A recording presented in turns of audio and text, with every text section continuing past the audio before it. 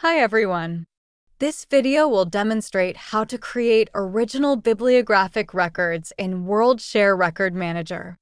For information on policies and standards for contributing original records to WorldCat, consult Bibliographic Formats and Standards, Chapter 4, When to Input a New Record, which includes general and field-by-field guidelines to help you determine if you have found a matching record in WorldCat or if you are justified in creating a new original record to add to WorldCat. Once you've determined that you need to add a new record, you can find guidelines for original cataloging in Bibliographic Formats and Standards, Chapter 2.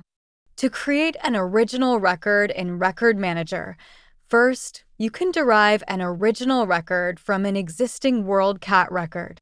This can be useful when you haven't found a record for the item you have, but maybe you've found a record for a previous edition or in a different format.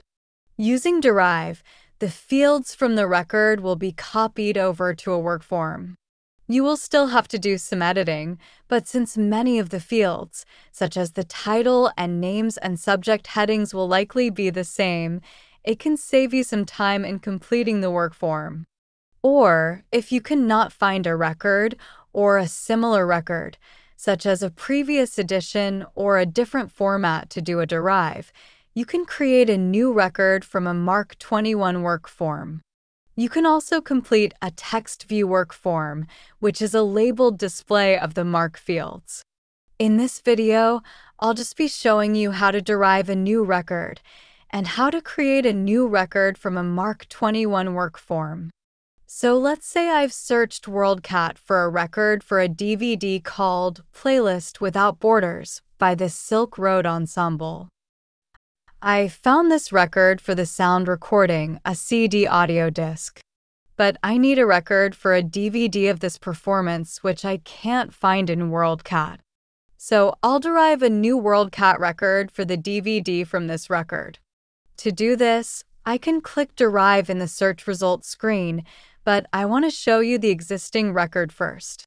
So I can click Edit or just click the title to open the full record. If I expand the leader, you'll notice that the type of record is J, Musical Sound Recording. If I expand the 008 field, there are elements appropriate to sound recordings, such as form of composition and literary text for sound recordings. Since I need to create a new record for the DVD, I'll go to the Record menu and select Derive Bibliographic Record. The system confirms that I derived a record. Since the existing record was for a sound recording and I'm creating a record for a DVD, I need to change the material type. To do this, I'll go to the Record menu, select Change Material Type, and then choose Visual Material. Now, when I expand the leader, I see that type is now G for Projected Medium or Visual Materials. In the 008 field, fixed field elements have changed to those for visual materials, such as type of material code. I'll select Video Recording and Technique.